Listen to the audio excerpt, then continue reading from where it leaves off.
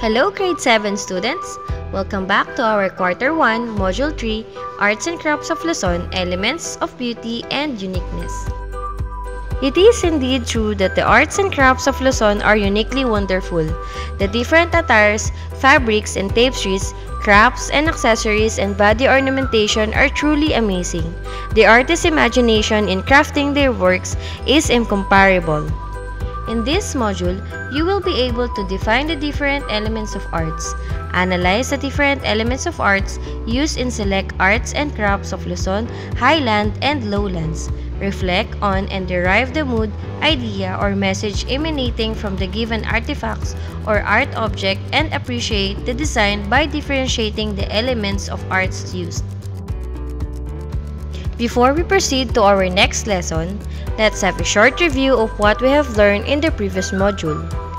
Write your favorite architecture, sculpture, and everyday objects from Luzon. Describe your chosen artwork. Write your description in the second column. Then write your explanation on what makes the artwork unique. Write your explanation on the third column. In this module, we will focus on the elements of arts as applied in the said artworks from Luzon.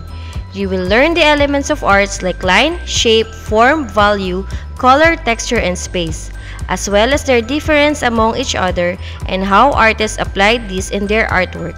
The elements of art are the building blocks of all art.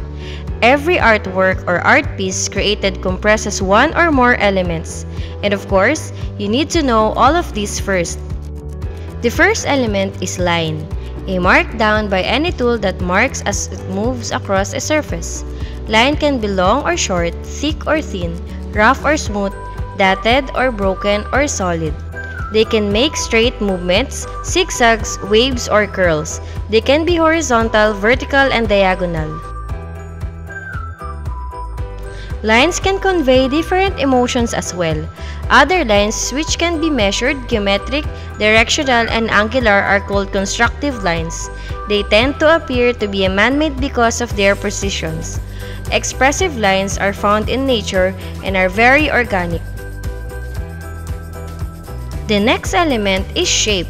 Shape is created when a line becomes connected and encloses space. It is the outline or outward appearance of something. Shapes are two-dimensional or 2D, which means you can measure its height and its weight. There are two basic types of shape, geometric shapes and organic shapes. Geometric shapes have smooth, even edges and are measurable, such as square, circle, triangle, and rectangle. Organic shapes have more complicated edges and are usually found in nature. The other element is form. A form is a shape that is three-dimensional or 3D that has height, width, and depth. For example, sphere, cylinder, cube, and cone. The fourth element is color. Color can add interest and reality to artwork. These colors are red, orange, yellow, green, blue, indigo, and violet. There are three primary colors, the red, yellow, and blue. These colors are primary for two reasons. 1. They cannot be formed from other mixed colors. 2. They make all the other colors on the color wheel. Next is secondary colors. When you mix two primary colors together, you get a secondary color. For example, when you mix red and yellow, it will turn into orange. When you mix red and blue, it will turn into violet. And when you mix yellow and blue, it will turn to green. When you mix a primary and secondary color together, you get an intermediate color or tertiary color. For example, when you mix red and orange, it will turn to red-orange, yellow and green to yellow-green, blue and green to blue-green, red and violet to red-violet, yellow and orange, yellow-orange, and blue and violet, blue-violet. When color is divided into groups based on the way they are placed on the color wheel, it's called color schemes. We have four different color schemes. First, we have analogous color scheme, complementary color scheme, split complementary color scheme, and triadic color scheme. When you use 3 to 4 colors next door neighbors to each other, create an analogous color scheme. Two colors that are directly opposite each other going across the center create the complementary color scheme. And split complementary color scheme is a harmony of color that features a base color and two colors on either side of its complement. And triadic color scheme uses three colors that are equally spaced apart on the color wheel. Colors have temperatures. It is important that you understand the effects of color in every art piece. Colors can convey emotions and feelings too. Warm colors are those that have reds, yellows, and oranges. Warm colors seems to advance or come forward in an artwork. Cool colors are those that have blues, greens, and violets. Cool colors seems to recede or to go back into an artwork. Colors can be described by its properties: hue, intensity, and value. Hue is the actual color or the identity of a color. Intensity is the brightness or dullness of a color. Another element is value. Value is the lightness or darkness of a color. Value makes objects appear more real because it imitates natural light. When showing value in a work of art, you will need a light source. A light source is the place where the light is coming from. The darkest area are always on the opposite side of the light. Color value. When you use only one color plus its tints and shades, you are using a monochromatic color scheme. A tint is a color plus white, and a shade is a color plus black. Another element is texture.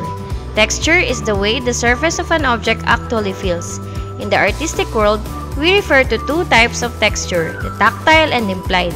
Tactile or real texture is the way the surface of an object actually feels. Implied texture is the way the surface of an object looks like it feels. This is the type of texture that artists use when they draw and paint.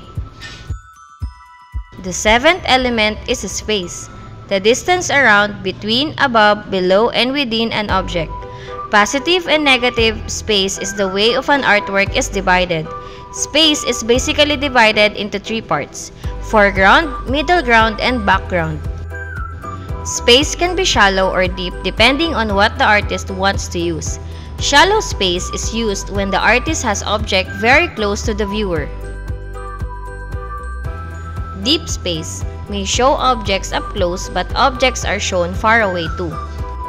Perspective is also a way of showing space in a work of art. Perspective is when the artist uses a vanishing point on the horizon and then creates a sense of deep space by showing objects getting progressively smaller as they get closer to the vanishing point. Objects may overlap as well. When objects are overlapped, it is obvious that enough space had to be in the picture to contain all the objects that have been included. Now, let's apply your knowledge on the elements of arts. For your activity 2, Art Attack, using the word art as an image, apply the elements of art in sketching and coloring it. Draw your artwork in a separate sheet of paper. And answer the following questions. Number 1, how was the activity? Was it simple or challenging? Why? Number 2, how did you apply the elements of arts in your artwork?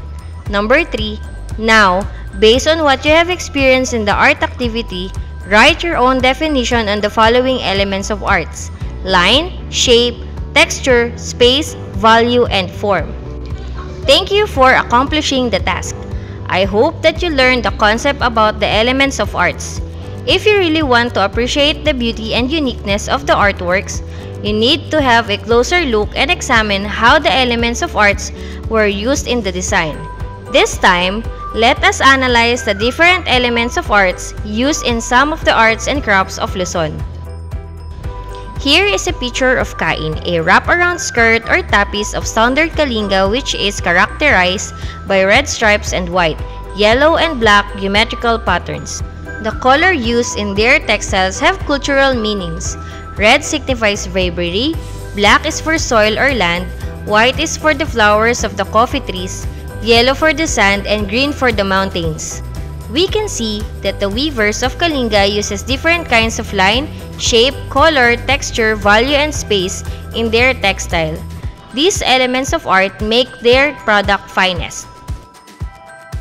In architecture, here is the illustration of Timao Church, a Roman Catholic parish church of San Matias Apostol in Isabela, Cagayan Valley. It is made from red bricks ornamented with carvings of flowers, leaves, scallops, saints, religious symbols, and other fanciful motifs. It has a unique cylindrical belfry that looks like a huge wedding cake because of its design motifs like laces, hearts, and beads. When we examine this structure, the elements of art make this church different from other churches. The use of straight, curved, diagonal, vertical, and horizontal lines highlighted the Baroque style of its structure. The choice of color, shape, texture, form, and spaces of different parts makes the church illustrious. For your activity number 3, here are some pictures of the arts and crafts of Luzon. Look at every single detail of the design and analyze the elements of arts involved. Below are the questions that you will use as a guide for your analysis. Letter A. How a specific elements of art was used in the design. Letter B. How a specific element of arts added beauty and uniqueness to the design. Write your description and the given element for each artwork. Use a separate sheet of paper and copy the table format. Or you may write your answers on this activity sheet. For your assessment, the following are the elements of arts. Match column A to their description in column B. Write the letter of the correct answer on the space provided before each number. For your week 1 output, this is how I appreciate art. Make a 2-page scrapbook containing pictures of arts and crafts of Luzon, highlands, and lowlands. Show your appreciation for these arts by making a short description on how the element of arts were used in the design. Then take a photo of your artwork and submit it to your facilitator through the Facebook private group Batch 2021-2022 MAPEC Grade 7. Comment your output according to your section. Thank you for accomplishing all your activities. You really have shown that you've learned from the previous section of this module. Again, happy learning!